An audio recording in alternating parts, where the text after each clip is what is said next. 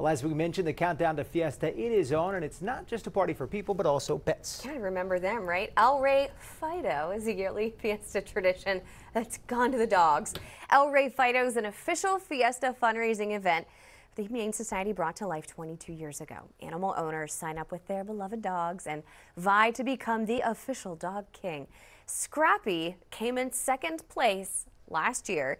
He is Fiesta royalty and raised thousands for the Humane Society. His owner, Max, says it's not just a fierce Fiesta competition, but part of a bigger community initiative.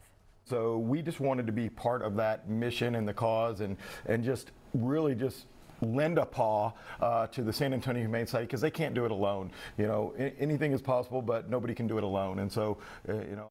And we find out who this year's El Fido will be in just a few weeks. The official El Rey Fido coronation is Saturday, April 20th from 10 a.m. until noon at Hops and Hounds, and of course, everyone's invited.